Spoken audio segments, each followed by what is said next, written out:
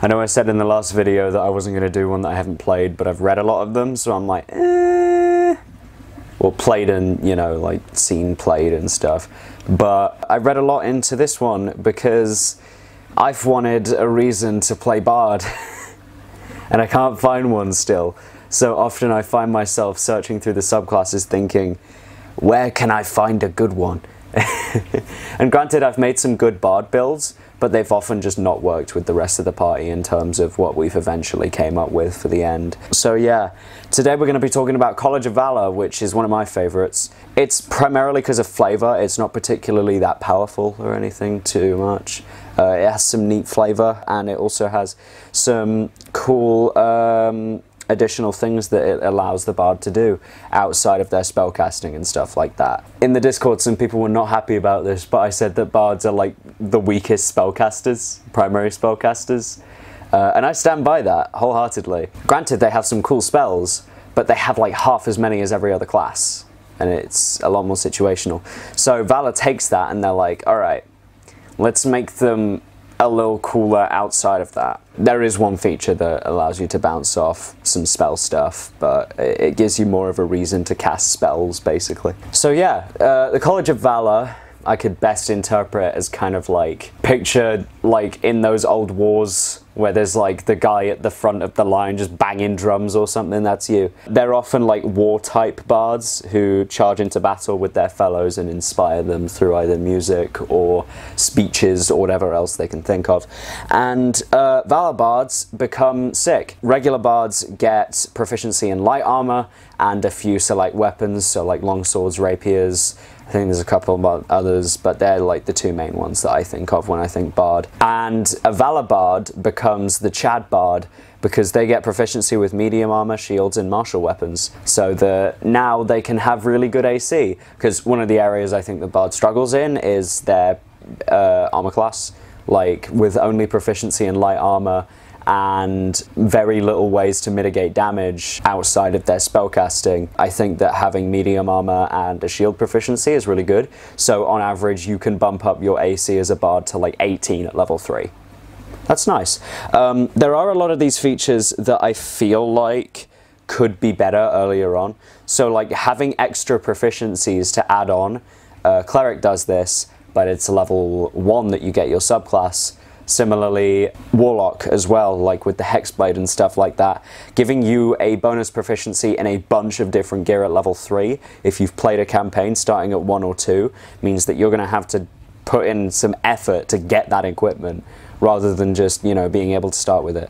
Plus, Bards don't get any starting equipment that involves shields or medium armor. In terms of a Bard build with this, I'd still recommend keeping that dex high.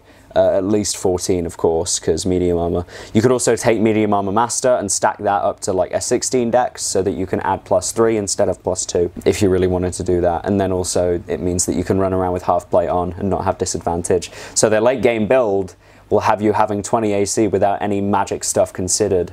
Not bad at all. Would it be 20? Yeah, 20. Just double checking that. And hey, you can pile other stuff on there, fighting styles, spells, etc, etc. Because bards can take Shield of Faith if they want, and shield, or something like that. They're cool like that with their magical secrets. I think this also, having proficiency with like all martial weapons is really good. I think that the kind of idea around it is that it gives you more to attack with as well, rather than just your cantrips, because bards are easily the worst spellcasting class for cantrips in terms of their combat utility, at least. They get Thunderclap, Vicious Mockery, and they're the only two I can think of that do damage. Thunderclap is a d6 and it makes a massive noise. Vicious Mockery is the worst damage cantrip. It's iconic though, so I mean, all bards got to take it. And I mean, even Rich playing a Warlock with his Tome Pact still took Vicious Mockery when he could. That's a good player.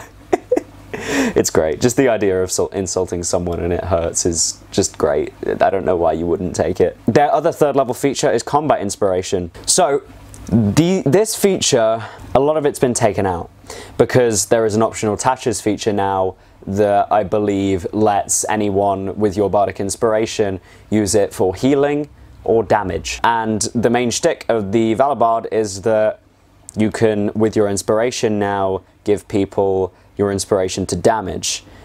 That is completely mitigated unless your DM doesn't run the Tasha's rules, which I don't know why they wouldn't. The Tasha's rules are great. Gives some classes some extra neat flares. Monk in particular, I like that. And yeah, it kind of functions like a smite sort of thing, so you can apply it afterwards. So if they wanted to save it up for a crit or something, then they bam 2d6 extra, sure.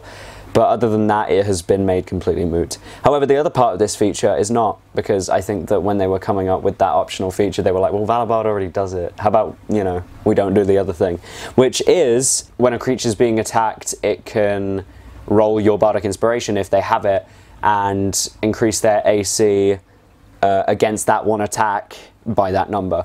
It says here, after seeing the roll, but before knowing whether it hits or misses, which is, I mean, if your DM rolls in the open and says what, like, well, that's a 7 plus and or something like that, then I personally don't do that. With my games, I roll entirely in the open, but announce modifiers the moment I can, basically.